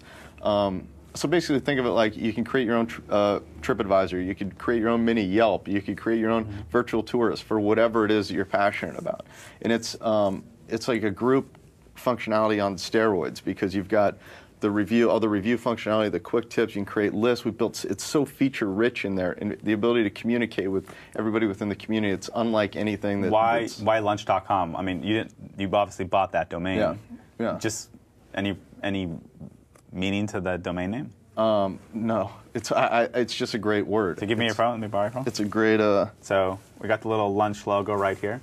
Yeah. We've got it actually up on the laptop too, so people can good. take a look. Yeah, but this is much cooler. I mean, that is cool. Oh yeah, so you've got the book community up there Yeah, right now. So that's somebody just set up communities. this. Somebody set up this book community. There's 1,000 members now in this book community. These are all book lovers that are in there talking about all this stuff. And it's it's one of the. We've got 500 communities on the site so far that people have up and running. And it's it's going. It's working. But so anyways, we sold Virtual Tourist, and the reason it was so that we could go ahead and start lunch. We could do this. And it was I felt like we had an obligation to do it a little bit, because there weren't many people that had that much experience in building user-generated content review sites like we had. And just there's so much good that comes out of it. And you've been self-financing this company, right? I mean, yeah. There must have been lots of people that offer to give you, I mean, once you sell a company, especially for the amount that you did, you have everyone trying to give you their money for your next deal. There were a few people, but we didn't raise anything. We didn't take any cash. They're still kind of approaching us, and we actually might. I'm at the point now where we've got some large expansion stuff that we're getting ready to roll out. So I might start returning some of those calls with some of those guys, because we might be doing a round at some point here. So what's different the second time around? I mean, how do you approach being a CEO and a founder differently the second time than you did the first time? Well, a little bit more. So and this one wasn't, we weren't running this out of the apartment. When we sold Virtual Tourist, I took 17 people out of Virtual Tourist and put them into lunch. So that was a very complex deal to carve out kind of everybody and start up this new business with them. So we were up and running. Had the same family, the same team. Same team. We'd worked together for a while. Great. So yeah, it was great. But the part where it's different is now you're going in day one with a burn rate of substantially more than we ever burned when we were with Virtual Tourist. But so we're going for just something much larger and much bigger than what we ever had with VT. So, and so what's your How would people describe you? I mean, what's your rep as a manager, as a CEO? How do your employees, you know, what's the lens in which they see you, and how would they describe you as a boss? Because I've always seen you as a little bit more social, laid-back situation, and I said that, and then you made a comment to me one time that not everyone sees you that way in the office. Do you feel like you're very different in your social life than you are in your professional life? Yeah, in certain situations, but I think my style it is more laid back. I'm not a micromanager by any means. I'm not good at that. It's kind of more. I feel like I give people a lot of autonomy to do whatever, get the job done however they see fit. But also I like to enjoy it. Like that's the other thing I tell people. It's like I don't want to come in. I don't want to be the hard ass in the office. Like if somebody's screwing up, like if you're not doing a good job or you don't want to be here, if you don't want to be working with me, if you don't want to be in the office doing this job, like I don't want you here. Because then it sucks for me because I'm, like you said, I could be off traveling the world or doing whatever, but I'm doing this because I enjoy it and I want to be doing it. So if I'm surrounded by people that are pissed or they're not completely stoked to be there and working with us, it's like that creates a bad situation for me. So I try to attract people that want to work in that environment and that want to be there because they enjoy being there and they enjoy the work that they're doing. They enjoy being productive. That's the main thing that I look for when I'm trying to find somebody to work with. So let's say someone's trying to break into the tech industry and they want to work for you, okay? Maybe junior level, mid-level. What are the characteristics that you value most? I mean, what are the things that you want to see in that person that mean the most to you as their employer? Smart and hustle. That's it. They just gotta, like, I don't think that you need to have a ton of experience for a lot of the entry-level stuff that we'd be hiring for, but as long as you're smart and you want to learn and you hustle and you understand what it's like working at a startup. There's no, this isn't a big company where it's like, hey, you kick something to the other department to get it done. Mm-hmm. It's like, if we need something done, if it includes, going down and buying a new coffee maker, you're going down and buying a new coffee. Like, I don't care what it is. Like, everybody's got to pitch in and do that stuff. And it really comes down to, there's certain people that just really enjoy being productive. And they really enjoy producing and feeling, and that gives them fulfillment. And that's the type of person that, you want to attract. Not the person that when the 5 o'clock whistle blows, they're like, oh, God, I can't wait to get out of here. Thank God the weekend's here, I'm out. See you guys. We want the people around that are like excited about the work that they're doing and enjoy creating something that hasn't existed before and being part of building something that's going to affect millions of people's lives. And that's cool. And it really enjoys it, and it's fun. And so lunch is based down here in Southern California, but a little bit off the beaten path, right, in El Segundo? Yeah. All right, so it's not off the beaten path for you Santa Monica guys, but it's like, no, there's a lot of stuff down way out. Yeah, there's a lot of stuff down in no, we're 20 minutes away. It's but yeah, El Segundo's, there's a lot going on down there. Yeah, relative to El Segundo. relative to Hermosa Beach. Relative to Barstow and Fresno, there's a lot going on. Compared to Barstow, it's a beehive of it. It's like I get attitude from the guys up north. I can't believe I'm getting the attitude from the Santa Monica guys now. It's unbelievable. Well, we just want you closer by. We want you hanging out so you can more easily hang out. I'm not hanging out. We were up here before, I told you, 6th in California in some dingy old apartment. Yeah, no, I'm fine. I'm not coming back up here. So what are the big plans, things you've got going on at lunch, new launches? You recently had a big launch around, a new type of groups and communities feature, and it seemed like that did really well. Yep. Yeah, we launched communities a few months back, and like I said, it's going great so far. We've got some of these communities are really taking off, and really kind of we're finding this new, we're calling them founders, these people that create the communities. It's really a new web persona. You've got kind of your blogger, you've got your person that writes reviews, across different sites. You've got a lot of people, and 99% of the people just consume content. They're really not giving anything back. But so of the people that are actually contributing the content, we're kind of identifying this new founder mentality. And this is something that, might have a blog, might write some reviews on sites, but more is really good at kind of organizing people and bringing people together around a certain topic. And it's interesting kind of watching these people surface and build these communities and really manage them and moderate them and market them and get new people into them. It's really cool. So that was, and it's harder than I thought too. I thought that these founders were going to be easier to find. Mm-hmm. That's been one of the challenges that we've had, is like getting more good founders in to build these communities. So, have you found that things have changed in the last 9 years? Just the proliferation of websites. It's harder to get people's mind share to do something. Completely. This is much harder to get traffic. much harder to get exposure, much harder to get people to pay attention to it. Facebook has been such like an attention vortex for people, where it's like it's just sucking everybody in, and it's hard to get people out of that mindset. And that's been one of that has been one of the challenges that we're facing, that we're still dealing with. And the space has changed too, because when we started this, the motivation for people to contribute content, there are two main things that we saw. It was like recognition. Obviously, everybody knows that if you're recognized for your contribution, then you're going to contribute more, and that feels good to get some feedback and things like that. So with badges on Foursquare, you get badges on... Well, that's this whole... So on the recognition side of it, there's this whole new social gaming thing that's in place. So we've built out a really comprehensive badging mechanism now, where a community founder... So if you have your books community, for example, the books community that we're looking at, you can go in as the founder. Adriana is the founder of that community, and she can go in and set up her own badges, where she can now, if you want to have the Pride and Prejudice badge for, if you review 3 Jane Austen books or something, you can earn this badge. And so giving them these new tools that didn't exist before, kind of putting in some recognition and some social gaming to really make it fun to give people, to recognize them for their contributions in new, really personalized individual ways. That's great. Yeah, so that's been cool. So we actually had a question from the chat room. They want to know how much you paid for lunch.com, if you're willing to reveal that information. I'm not willing to reveal it. That's fair enough. Yeah, that's a. That'll show them. It was. That's a good question, though. It's a very common question, and it was. It was the most money I've ever spent on anything. I'll put it that way. Well, you're recently engaged, so is it more than was it more than the diamond ring? Oh, that's dangerous. God, that is a bad question. Let's say they were in the same ballpark. I don't need to get you in trouble here. Okay. Yeah, maybe you should give her the domain name instead of the diamond ring. Just transfer over the domain name. By the way, amazing, beautiful, smart, talented fiance who we've got a chance to hang out with. You're a very lucky guy. Can we pull up a picture of her and maybe a swimsuit or something? Give me a name. Is that available? No. Can we find her Facebook photo? We don't need to. Okay. She Hey, thank Susan. you for all. Thank you. Yeah. Hi, Susan. No, but she's. Thank you, and we're really excited. Yeah. That's great. Well, congratulations. Thanks, man.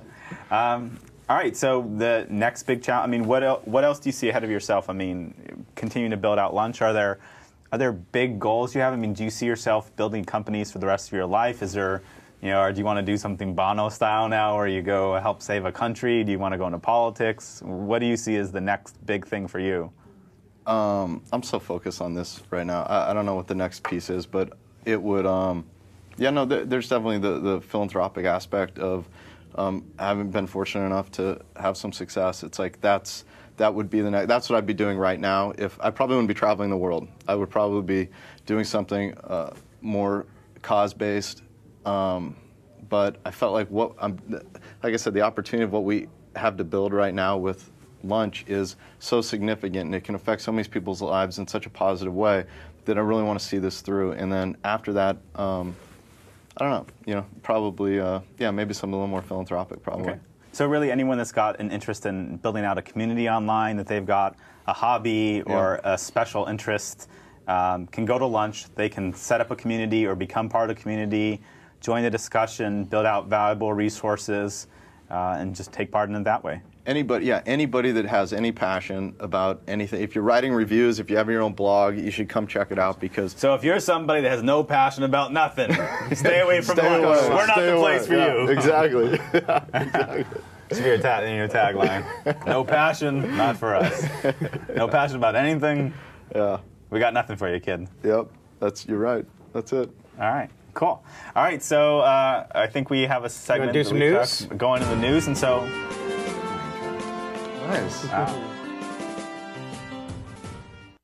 Pretty badass picture you got there. Yeah, exactly. Normally I would be entering the studio, so it would be a big... what was that one movie where Tom Hanks played that enforcer? Remember, it was a little out of place. It was hard for me to picture Tom Hanks. Road to Perdition? Yeah, Road to Perdition. Yeah. I kind of feel like, that's you. Like you're going to take a bullet for your kid. Sure, a little bit more like Jude Law in Road to Perdition, actually, with the crazy teeth. I'll take it. I'll take the compliment. He's like, no, I'm much more of a Jude Law kind I'm of more guy. of a Jude Law. Well, because he's playing ugly in that movie. That's the whole point. Remember, he's gotcha. like the freakish guy who No, kills of people. course. Yeah. No, I know. I often compare myself to Brad Pitt, and Yeah. Well, when he's dressed down a little. yeah, when he's dressed down. You know, yeah. True well, romance. 12 True Monkeys. romance. True romance, Brad Pitt. Yeah, we're like dressed down Brad Pitts. Right. I think that's fair. JR maybe, but you and I maybe. You're like, who's a Jewish star that we compare? Like we're like dressed down Billy Crystal. William Shatner. All right. The only first Jewish star that occurred to me. All right, let's jump on. To the news. Let's get into the news. So rumors abound about the next version of Apple's set-top box, the Apple TV. Engadget reported earlier this year it's going to run on iOS, the same operating system as the iPad I've got here on the iPhone. But now there's a lot more gossip coming out. In addition to streaming content directly from the cloud, unlike how iTunes currently does it with, you download the content and then you play it, it's also rumored Apple's going to push 99-cent streaming TV rentals. So it'll work just like when you rent stuff on iTunes now, where you get, it comes in for 30 days, and then once you push play, you've got 24 hours to watch it as many times as you want. So do we think that viewers are going to prefer the 99-cent rental model that Apple's now working on instead of Hulu Plus, which is offering, $10 for all you can watch, or Netflix, which is also a subscription model? And are we reaching a point where Americans are finally going to get weaned off of, pay for cable, and then that's how you watch TV? You have your Comcast subscription? Is it eventually going to move to this new model? What do you think, JR? Well, it's funny. We just had one guy on lunch actually write a review where he gave up DirecTV for 6 months, and he was only using all the online stuff to watch everything. I saw that community. And but he had to go back. He had to go because he couldn't get all the sports. It's just not there yet to finally get off of cable and get off of everything that's there. So he had to. Sports seems to be the one thing that nobody can get enough capital to pay, like the NBA, to let him stream every basketball game. Yeah, and I'm not sure even with I don't know the technology behind it, but the. To be able to stream it in high def, because you got to watch sports in high def now. It's the only way you can see it. So if they can do that, I think at the point they could do that, we could get off of it, but not yet. What's interesting about Hulu is that Hulu launched their subscription service, but they still have advertising. Their subscription service doesn't even get rid of the advertising, it just gives you access to more content. And their CEO actually said the other day, this was not good PR, but he said, we'd consider an even more expensive package where you don't have advertising. It's like, you need to settle on a price. It was a good spin. I think he said something like, where our users found that they don't mind advertising, they actually like it in some instances. And so, I don't know. I mean, I've definitely since I got the iPad, I've been buying a lot more content and watching it on there. And I think people will do it, but it gets expensive. I mean, it does. You see your bill at the end of the month, and it's not the most cost-efficient way to consume television or videos. Yeah. And the thing that I'm often surprised at is that the prices haven't been driven down. I mean, I'll go to a rental of a movie can cost $4.95 or $5.95. I mean, that's pretty much what it cost a year ago if you went to just get it at Blockbuster, and that's when they had lots of people and stores. And so what I'm not seeing is, the distribution of digital content really driving down the cost of consumption. I think when that happens, a lot more people will start using it. But to pay, $2 to $4 to watch a show is still pretty expensive. Yeah, no, especially one episode of a TV show for $1 when you're, paying cable once a month, and then it just all kind of. And there's just certain things in the industry that don't make sense. I mean, they're charging $4 for that, but it's the same piece of content. If your friend TiVo'd, you can just go to their house and watch, and stays on the TiVo indefinitely. Yeah. So there's a little bit of that weird dichotomy where someone's asking you to pay for something that you could almost just as easily get for free. Well, and with illegal piracy, you can get all of it for free, which is still kind of the elephant in the room, I think, for all this stuff. So I don't know. I mean, I'd probably take a wait and see approach towards. Yeah. Well, and there's Google TVs coming too. I mean, everybody's sort of trying to get into this new, get people the content that they want immediately streaming in the cloud. It just seems like nobody's kind of perfectly threaded the needle yet. Yeah. So the next story, according to a blog post on the startup site, Facebook is acquiring social travel recommendation service Nextstop. Nextstop launched in 2009. It combined a travel search engine with a recommendation and a reputation system. They almost were comparing it to a social game based on popular travel destinations. It was launched in early 2009 by former Google employees Carl, I'm going to mispronounce this guy's name, Sjogreen, S-J-O-G-R-E-E-N, Sjogreen, it's something Scandinavian, and Adrian Graham, who had been part part of the teams behind Google Calendar and Picasa. So most of Next Stop's employees and assets are going to go to Facebook, and the site's going to release all of its current recommendations, all their content under a Creative Commons license. So a lot of people were theorizing on tech blogs this was a talent acquisition. Facebook just wanted some Google product people to come in, especially people who had some social background. Do you think this is actually an indication that Facebook is going to try to socialize travel and get into travel search? Well, travel's getting hot again. I mean, Google just did an acquisition for, I think it was $700 million to buy access to travel logs and data. Yeah, it was a TTAA or yeah. something? One of those, So your old space is getting real hot again. Yeah. You know, what do you make of the acquisition? Well, yeah, the Google one, it was ITA. ITA software.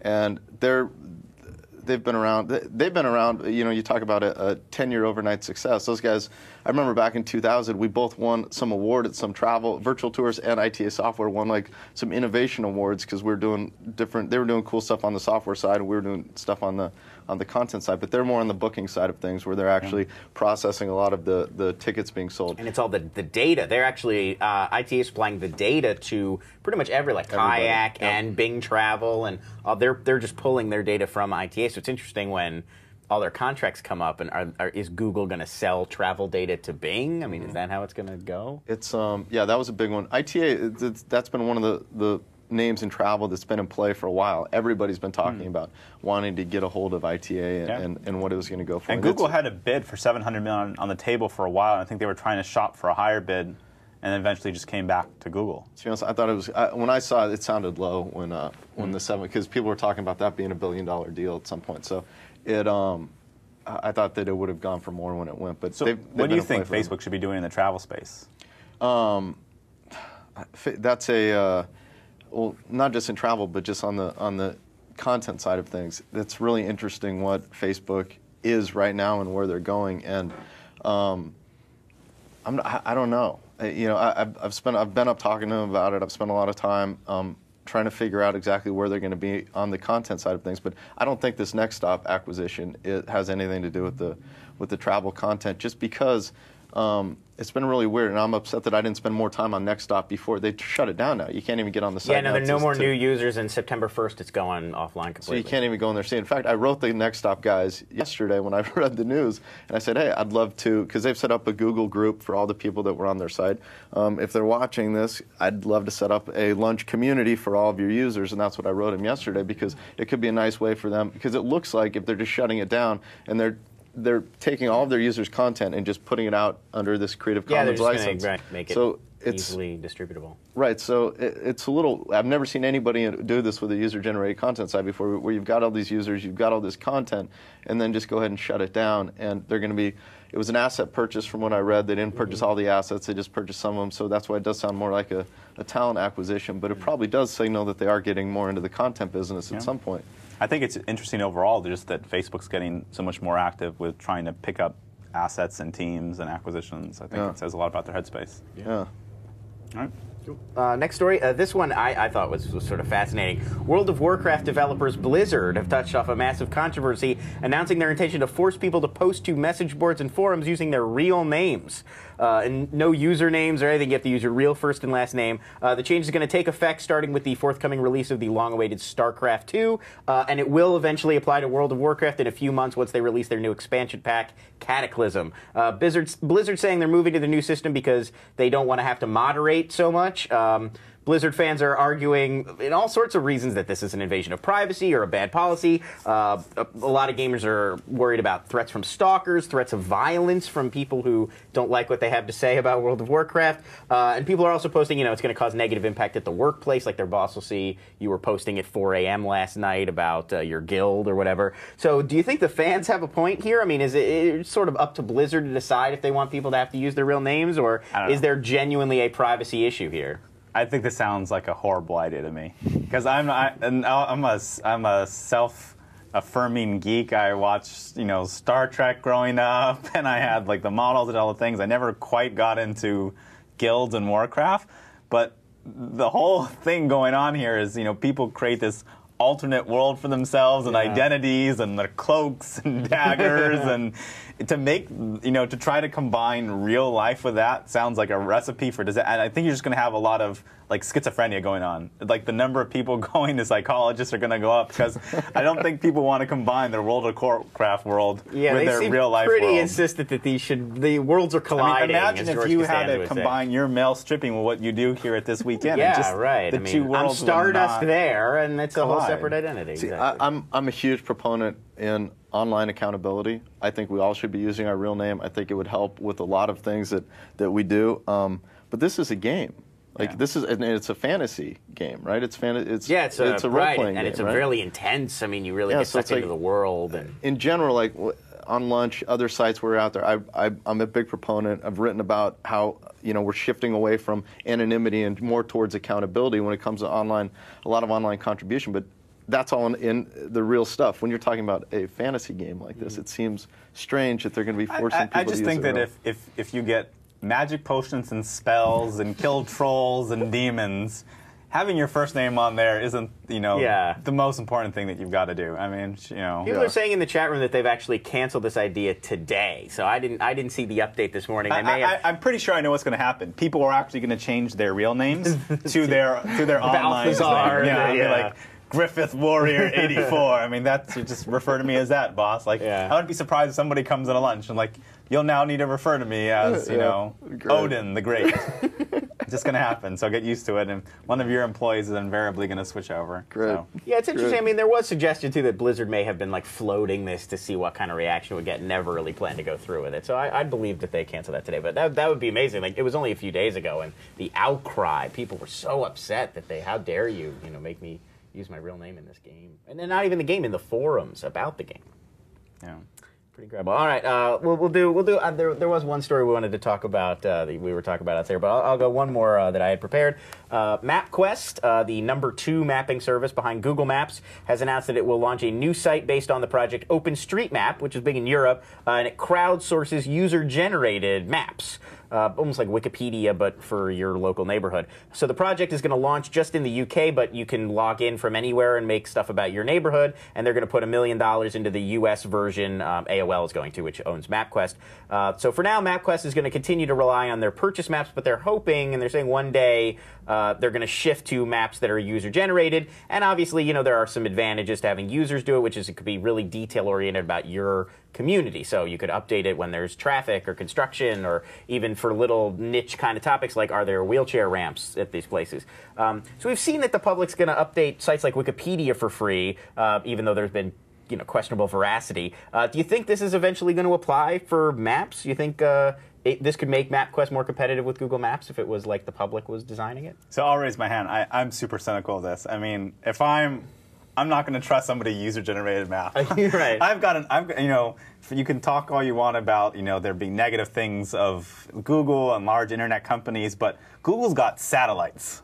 And even then they mess up sometimes. Yeah. And I'm off on a wrong way. I don't want to be trusting some random, hi guys, hey, I think this is how you get here, dude, to get to my location. I mean, I'll take the satellite and Google, thank you very much, over user-generated content map. I'll let you go on your adventure trail of mysticism. Didn't Google try this a couple of years ago? They've had a sort of a side project of a user-generated map for a while, and I think in some countries where either the satellites where they don't have as a robust a service, I think they actually do let people sort of fill in their neighborhoods or whatever. But yeah, this is actually, I mean, they're talking about trying it out and then maybe even shifting it over to the main MapQuest product. Which by the way, how much time do you have to have on your hand to create a user-generated content map? I mean, look, I get going on and talking about like your interests, but I mean, how long have you been in unemployment you never know that you're going to map out the directions from, Santa Monica to El Segundo? I mean, if you reach critical mass, you had like thousands of people doing it, and they were all just doing their street or their block or something. It's like, how many amateur cartographers are there out there that are really dying to go make these maps? I don't know, but then, people would have said the same thing about an encyclopedia. But isn't that actually I mean, that's how we found America. They made the wrong map. Isn't that how we ended up here, right? Some guy was like, I've got a great map for you to get to the land. It's India, spices. Yeah, Christopher Columbus's user-generated map. I mean, those were user-generated content maps. And, It does seem I'm not like sure a I want to skill go back set. to there. Well, it's also the margin of error. I mean, if you're on Wikipedia and it's like it has the wrong year that so-and-so Marco Polo was born, it's Maybe like, oh, look, well, you it's got the not wrong gonna year. drive you down But in yeah, the you're wrong part not of town. lost JR in and the I woods. both run user-generated content businesses. We're two of the biggest proponents of it, but even I have, my You're not lines going where that far. I'm going to draw, yeah. It's like, what next? User-generated, like, drug prescriptions or something? Exactly, It's yeah. like, Ooh, I like that. I mean, WebMD should adopt this model, user-generated diagnoses.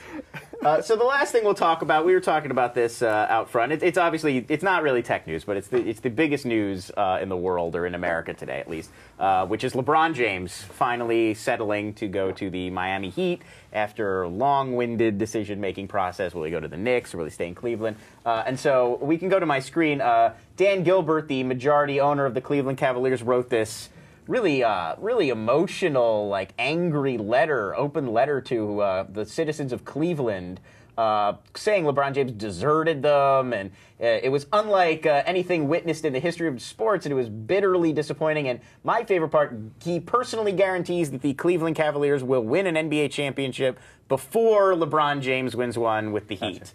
So my first question is, this seems remarkably similar to a lot of Jason Calacanis' letters. Yes. And I wouldn't be surprised if he either secretly penned it or if he gets some kind of royalty off it, because when I read this, I was thinking, wow, this could have been written by J. Cal. Yeah, he would have said it right into the camera, but like, all right, cut right here. Message to LeBron James. We will crush you. Exactly. We will destroy you. It's a good impression you guys Thank you. have. I've been pretty working on it. good. I've had a That's couple pretty years. good. Yeah, that's a pretty good impression. Yeah, I mean... It's also, it's written in like Comic Sans in a sort of comically oversized font. It's almost like it's something you'd see on LiveJournal or something. Is it real? Do we even know it's real? You know, we don't No, know. it's real. No, It- he verified verified, it? yeah. Okay. And he it's goes, on NBA.com. I Yeah. mean, it's on the Cleveland Cavaliers official he page. goes a little over the top. I mean, he said, the curse of Cleveland is going to follow you. We're Yeah. going to win an NBA championship before you do. I mean, I was quite surprised that he went this far. I mean, this is like a 15-year-old girl Yeah. that got her heart broken for the first time, Yeah. being spurned by, the cool jock at school. I mean, Well, I feel you got to feel bad for Cleveland. You got to feel like the whole way that they set up the press release or the press interview last night, the big reveal that they had. It was like, there's no way they can do this and not announce that he's staying in Cleveland. You can't go through all this and then just leave him hanging out there. I felt bad. I felt bad for him. It's like, reading the letter, it's like, yeah. And I got to admit, I was kind of confused by why I had the kids there. I really were, because even the kids in the background, LeBron's like, all right, I'm going to be going to South Beach playing for the Heat. And the kids are like, oh, no, he didn't. He's leaving. He's leaving. I mean, nobody clapped. Yeah, No, it was no one so clapped. depressing. It was kind Everything, of weird. yeah. I mean, I really didn't get the point of the children. I think he's watching one too many, like political stump speech where you just keep kids in the background. Maybe he didn't think anyone would throw anything at him. They were raising money for the Boys and Girls Club, so that's that was a tie-in. But I got that, but just have a big sign that says you don't actually need real boys and girls. yeah, I would have rather had him sitting up there and do some stuff, have the hats, pick the draw it out, a little drama and everything, then select the hat. I want a big banner to fall from the back, and then have the Heat, the Heat sign, and I want Riley and D Wade coming out then, and everybody's high-fiving, and it's a celebration. Done a telethon right there. Whatever city in that hour pledges the most money to the Boys and Girls Club gets him. I mean, if you really wanted to do that would have been a good way to do it. That's the way to do it. I mean, great. Would have been like perfect. But so we're talking about startups. And I was thinking about this and just kind of bring it into the concept of what we're talking about here. The choice that he went through to, what do you think? What did you just think of his choice to go to Miami? Let me ask you. I've got doubts that the three of them can play together well. And they've used so much of their money to get those three that they're really going to have just a team of scrubs around them. So it's not even like the teams of the 80s, right? If you look at the 80s and you look at the great players, look at Lakers. So they had Magic, Kareem, and Worthy, okay? But then they were surrounded by Byron Scott, A.C. Green, coming off the bench. They had an amazing team. Celtics, Larry Bird, Robert Parrish, Kevin McHale. They had Dennis Johnson, Danny Ainge. I mean, if you were LeBron, where would you have gone? I would have stayed and done it in Cleveland. Right, because if you look at the greatest players of the last 2-3 decades, Magic, Jordan, Kobe. Bird, Kobe, they've done it with their home teams. Right. Now, that said, people have short memories, and as soon as he wins the first championship, we're all going to forget this. I don't think so. And what people forget is But even Kareem if he wins- Abdul-Jabbar did the same thing. Even if he wins, Kareem Abdul-Jabbar had actually already won a championship with Oscar Robinson and left the Bucks and went to the Lakers. And he was a player in his time that was not liked by the public media. He went but he went to the Lakers. He created the Lakers at that point. He didn't go join the two other guys that just announced 2 days before that they were going there. He went. He built the team around him. So he actually built that. So as an entrepreneur, as a startup guy, you'd stay in Cleveland. I would have said the same thing. I would have stayed in Cleveland because you want that responsibility on your shoulders. I think it got to LeBron. He's been doing this for 7 years now with it completely carrying everybody on his back. I think he finally got to the point where he sees this opportunity to go play with two other guys where he doesn't have to carry all the weight. And I don't know, maybe he's more of a big company guy versus the last a startup 2 years guy, in the possibly. league, they had the best record in the league. And they got to the conference final, so you can't put that on management. You can't put that on, maybe the coach is partly to blame. And I didn't think they had the best coach. But, at that point, they've got just as good a shot as anyone. I really do. I think that he was not prepared for the amount of backlash he's getting. And I think as soon as that first championship is won, everyone will forget about this. And no one will talk about the legacy or any of this stuff. I just have questions of whether those three can really play effectively together, and I think we'll find out soon enough. Yeah. I think the rest of the world thinks that LeBron's a much better player than he thinks he is because we all would have had him stay in Cleveland or go someplace else where he could build it on his own and do it on his own rather than thinking he can pass off some of the responsibility onto these other two guys. I think he needed that. He was afraid to continue to do it on his own. Yeah. Well, we're at 100 minutes. We gotta wrap it up. Okay. We're over time. So we should extend the contest. So for DNA Mail, if you tweet at DNA Mail and thank at Jason Nazar and at JR Lunch. JR Lunch. JR Lunch. So mention those three names in your tweet. Tweet out a thank you to at DNA Mail, and then I guess at the end of the day or maybe the end of the weekend, them and help we'll pick a winner from Twitter and we'll send them a free month of DNA Mail. And then if you're local and in Southern California area, this Wednesday in Santa Monica at the Milken Institute, we're going to be running our next Startups Uncensored. It's a monthly event that we do that brings out lots of people in Southern California, entrepreneurs, technologists, investors. We've got typically about 300 people that come out to each event. They're totally free events. And we're doing the next one this coming Wednesday, the 14th. We're going to have JR as our guest, Ben Smith, who runs Merchant Circle up in the Bay, and then Mark Suster, who you all know is the host of This Week in VC. It'll be a great event. Looking forward to having you all. And Lon, thank you for all your help today. You did a great job. And Thanks, JR, amazing guest. Thank you for sharing your story and how we got to where you're at right now and all the good piece of advice. And thank you all for watching. The show's going to be replayed today, I think. Yeah, we're going to rerun it today at its normal time, and then you can see it anytime. Just go to thisweekend.com and go to the This Week in Startups page, and you can see the show. And then most importantly, Jason Cow, we're all wishing you good luck. Kick ass in the tournament. Keep taking people down. And bring home a big prize for everybody here at Mahalo and This Week in Startups. Thanks, guys. Spiked out, I could trip a referee. Tell by my attitude that I most definitely from.